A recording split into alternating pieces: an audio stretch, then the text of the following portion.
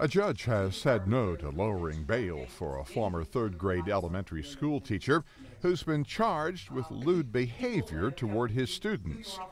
Prosecutors say Mark burnt blindfolded students at MEER-uh-MONH-tay Elementary School and had them play a bizarre tasting game, feeding them his semen on spoons and cookies during a 3-year period starting in 2005. His defense wanted bail dropped from $23 million down to just $1 million, but the judge said no, citing the alleged victims. There is evidence of emotional trauma in that some of the children have experienced unspecified nightmares since the allegations have come to public attention. Berndt's attorney says he's worried about his client's safety in jail. He has been now moved from to a different location within the county jail system, but even there he has been the subject of harassment by fellow inmates.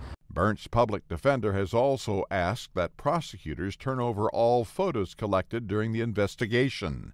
But the judge said no to that on Wednesday, too. Ross Simpson, The Associated Press.